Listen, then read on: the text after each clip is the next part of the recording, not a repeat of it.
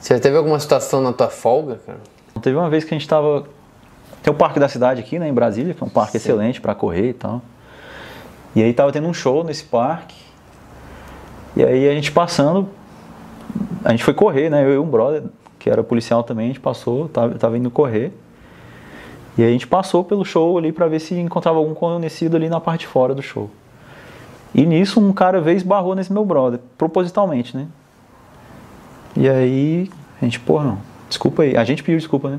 Tranquilão e tal, a gente não é de confusão.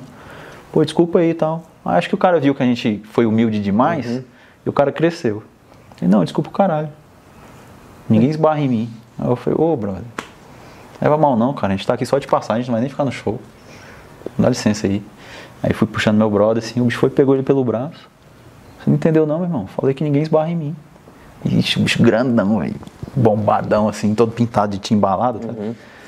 Aí eu falei, bicho, vai dar merda essa porra aqui. Aí eu falei, ô brother, a gente tá indo pro carro, velho. Leva mal não. A gente vai pro carro ali, curte aí teu show e tal. Aí o bicho pegou, a gente começou a andar, o bicho foi lá e pegou de novo. Aí... Ele queria que fizesse ele queria porque queria confusão, velho. Aí nisso, não satisfeito já, o cara ser muito maior, gigante mesmo assim, bombadão e tal. E aí... O bicho apontou para uns outros moleques lá, sei lá, devia ter mais uns 5, 6 assim, do naipe dele. Assoviou e chegou, cheguei, vamos quebrar esses comédia aqui. Eu falei, filho, apanhar não vou não. Peguei a pistola. Filha da puta, você não tá entendendo que eu quero ir embora, caralho? Vira de costas e some daqui. Nisso abriu uma rodona assim, velho. Eu não ia apanhar. Não, ia mesmo porque o cara ia me matar, pô. Uma mãozada aqui lá, o cara ia me matar. E aí o cara viu que a gente estava muito humilde. E na hora que a gente acelerou, eu realmente estava disposto a fazer, porque eu não ia morrer apanhando. Aí ele baixou a bola. Aí ele falou, não, meu irmão, sou militar também. Eu falei, bicho, eu não quero saber o que tu é, velho. Vira as costas e some daqui, porra. Aí o bicho já virou as costas. Foi mal. Era polícia também. Nós dois da Rotan, né? Os dois sacaram ali. Aí já fizemos uma siamesa ali, né? Um de costa pro outro e tal, fazendo o perímetro e tal. Tem que ser. Veiaco já, né? Aí o cara pegou e saiu, a gente guardou também e foi embora. Não, a gente nem é de... Bicho, é assim, não cara, sou de frequentar, não bebo, não frequento boteco. Melhor. Sou um cara completamente família e tal.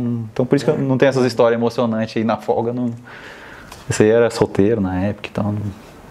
Melhor ficar de boa. É melhor tu chegar como gatinho e se precisar você se transforma no leão lá. Exatamente. E aí fica de boa. Agora, se tu já desde o início... É porque surpreende, né? Tu do nada, aquela reação. O cara nem imaginava que tu era polícia. O cara não imaginava. Sossegado. Você tem ideia, eu entrei na polícia tão novo que eu fui era molecote ainda e tal, aí fui num barzinho que tinha sinuca, que pra gente ir encontrar uns brother, pra sair de lá e ir pra uma festa na casa de um brother. E como eu fui um dos primeiros a ter carro da galera, eu fui encontrar com esses moleques pra pegar lá. E aí o cara me barrou e falou, tu tem idade pra entrar aqui? Aí eu peguei e tirei a carteira de polícia.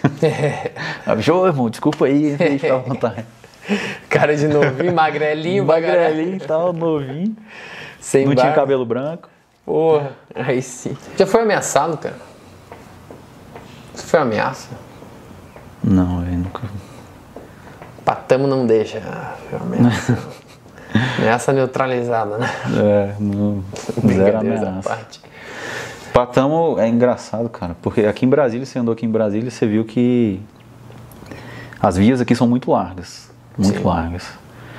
E você consegue desenvolver velocidades muito altas dentro da cidade aqui para atendimento de ocorrência.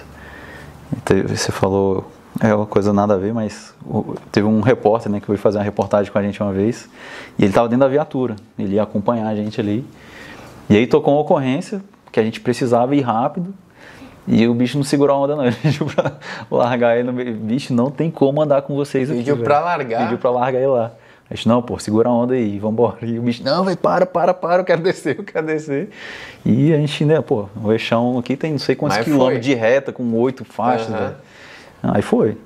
Já aconteceu de, às vezes... Cagado no banco de trás. Né? Ele falou, nunca mais eu venho gravar com o Patamo. Porra nenhuma, tá doido.